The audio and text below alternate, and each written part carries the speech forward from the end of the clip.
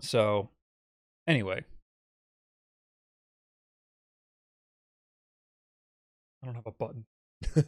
Like this. Backlog! Backlog! Backlog! Backlog!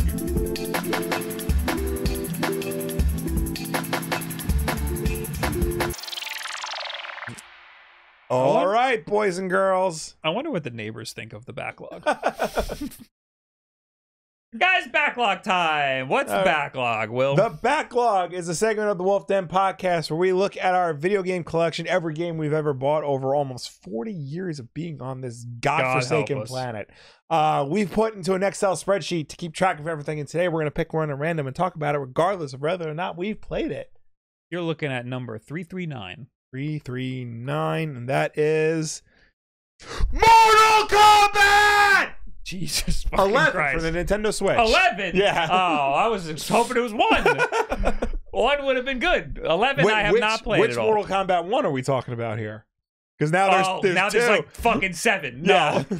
No.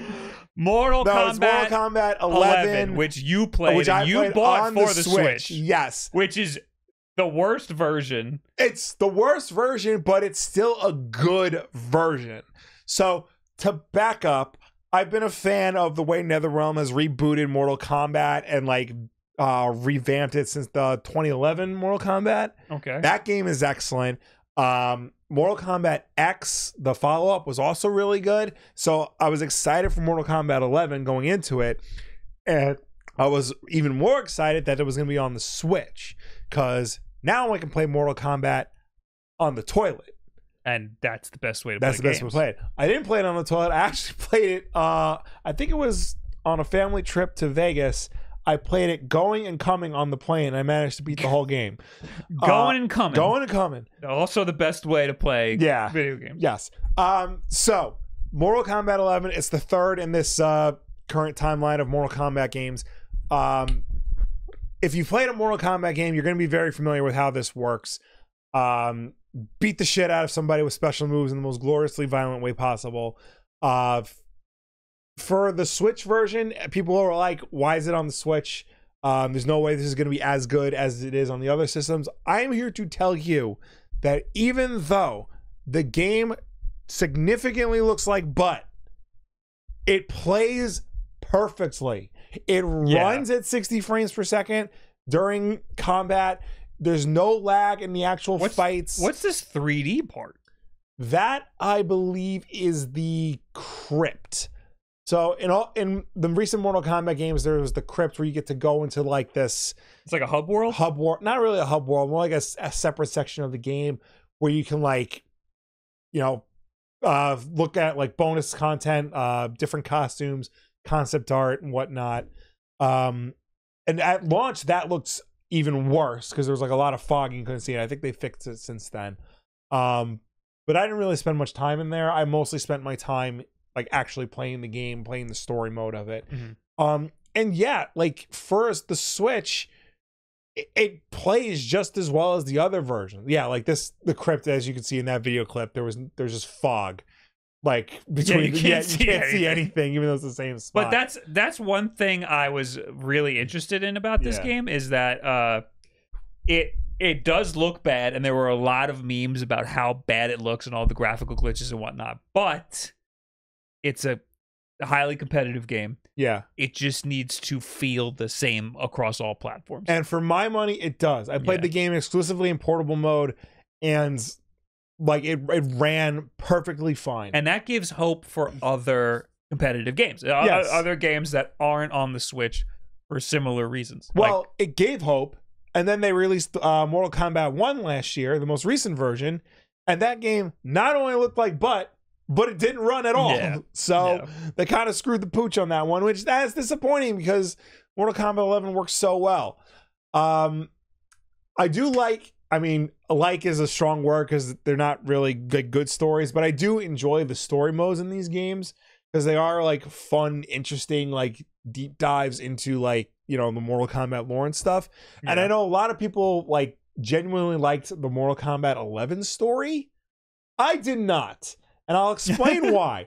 Because So Mortal Kombat 2011 was like the reboot. It was like the Star Trek 2009, where like they went back in time to like try to fix the timeline, but wound up creating like a new alternate timeline. And that was called Mortal Kombat? That was just called Mortal Kombat. Okay. Yes. Fuck. Yes, I know. But that was a good game. And I like that storyline the best. Then there was Mortal Kombat X, which pretty much Force Awakens everything. So there's a time jump, and like you're dealing with the old characters, but also the next generation of characters. So you have Johnny Cage and Sonya Blade's kid, Jax's kid, Kung Lao's like nephew and stuff, all dealing with the next threat of Outworld. And that was also really cool and introduced this whole new set of characters that I actually really enjoyed playing as. Mortal Kombat 11 just brings back the original lineup and tries to like make time travel a big part of it, even though that's what they did in Mortal Kombat 2011. And it winds up having this like weird story where like the past two games didn't really matter. And so they're basically starting over again in the closer of the trilogy, so to speak. And it's so this is a trilogy. So it's 1X and 11. It's zero. Fuck. No, it gets worse because people don't just call it Mortal Kombat 2011. They also call it Mortal Kombat 9 because it's the ninth game in the series. Well, that 9 because it's the ninth game in the series. Yeah. Okay. That is what it should be called. That's what it should be Mortal called. Kombat 9. Yeah. Because you have 9. Yeah. And you have X, which is 10, and then 11. Yes. And then 1. Mortal Kombat 1 is the direct sequel to Mortal Kombat 11, because at the end of Mortal Kombat 11, spoiler alert, Liu Kang becomes the fire god and resets the timeline again. Okay. Completely starting from scratch. Okay. So there are 3 Mortal Kombat 1s. Yes. Like it's like Xbox One. Yes. Yeah. Yeah.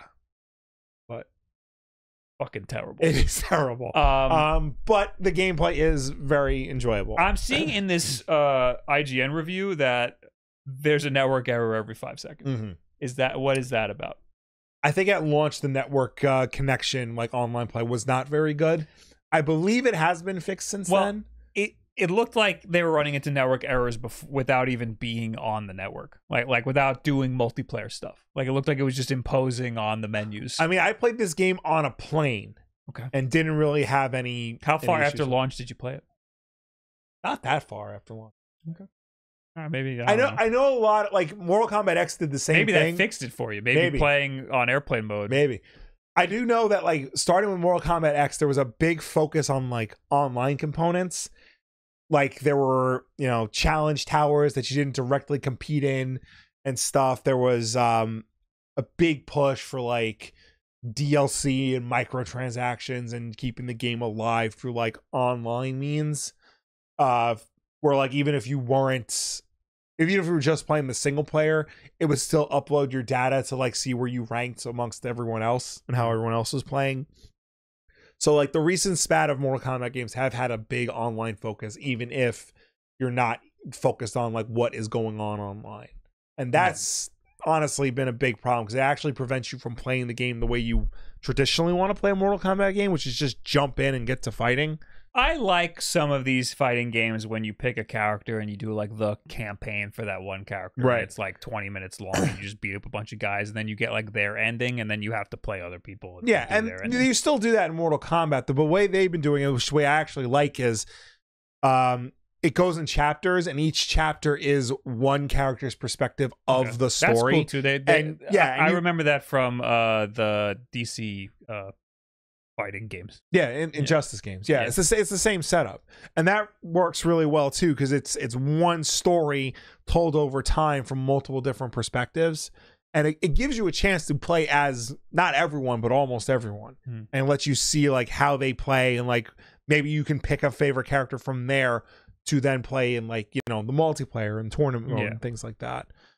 But so I remember you really liking this game. Yeah, I do like, despite my troubles with like the story mode and like, the online stuff, it's a very good game. And I would definitely recommend it to people who want to play a Mortal Kombat game. I don't necessarily think it's the best of the modern Mortal Kombat. I still think that's 2011.